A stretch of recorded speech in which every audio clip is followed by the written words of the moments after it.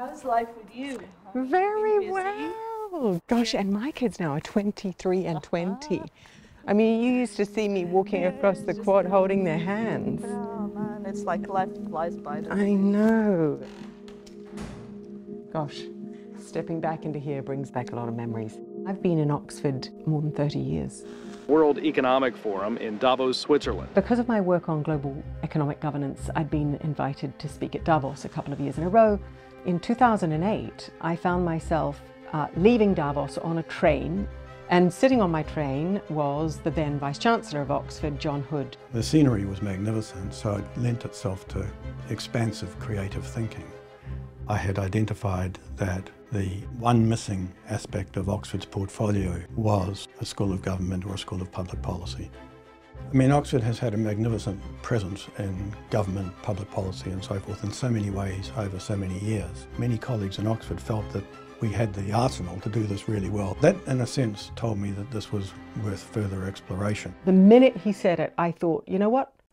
I want to do that, I can do that, I will do that.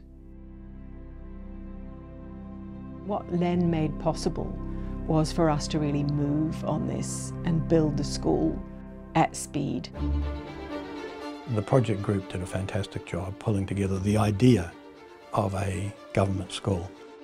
So in late 2010, Nari wanted to have a meeting with me in Merton Street in this sort of open plan office. And I'm thinking, well, where is everybody else? Well, that was it. There was so much to be done. A master's degree had to be put on in a year's time that had to be incredible. It had to be a showstopper. Conveniently, I had quite a good network of global leaders. So I started by asking them why they didn't turn to schools of government when either they were looking to recruit people or looking for advice. In other words, what did the demand-driven school look like as opposed to the university supply-driven model? Very early on, we realised we needed to design a completely different curriculum. Although it was daunting, everybody had that spirit of, we're here to try it out. Claire came along and she said, and this is the curriculum I'm proposing, and it was just like perfect. And we were looking for people who came usually with a few years of experience in the world of public policy, people who were absolutely committed to wanting to make a difference in the world. People who can ask the right questions, synthesise quickly and accurately. What is it we need to do as a government, and what are our options in how we do it?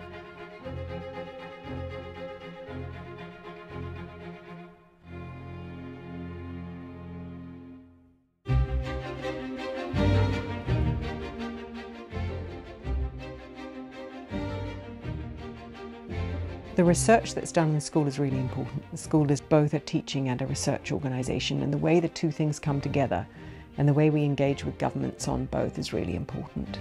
Research in the real world, in the public sphere, which is different from research in academia. You have a different audience, you have to write in a different way, you have to communicate in a different way. There are all sorts of political constraints on you in government if you're doing research in government. Some very applied kinds of research, such as that's being done in the Government Outcomes Lab. And then there's some far more stand-back scholarly research being done by others. But all of them precisely the things that are going to really help government.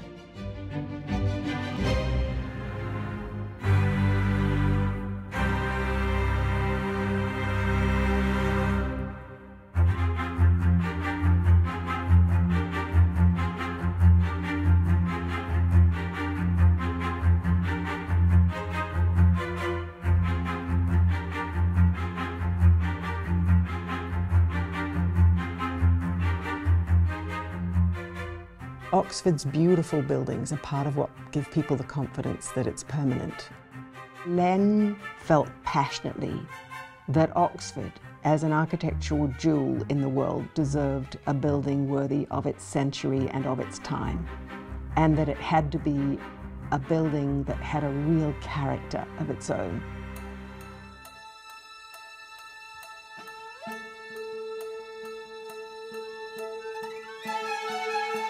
The architects came with me and gave an account of how they designed the building. The Royal Institute of British Architects describe it as a cathedral of learning that they found, quite simply, breathtaking. Congratulations to you all at Oxford University for creating this School of Government.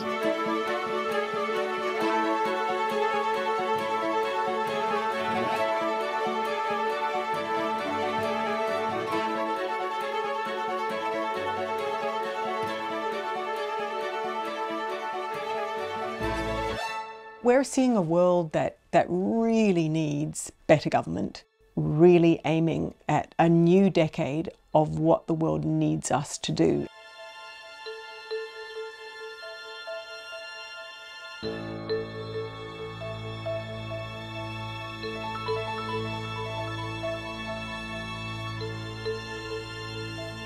We're 10 years old, so we're going to start seeing some really exciting things. We have former students who are beginning to make such huge differences in the world.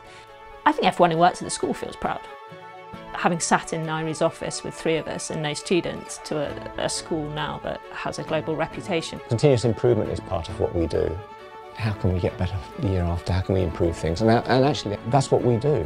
We really believe in our mission. That's the thing. There's no point in coming here if you don't. I think the challenges now upon us are even greater.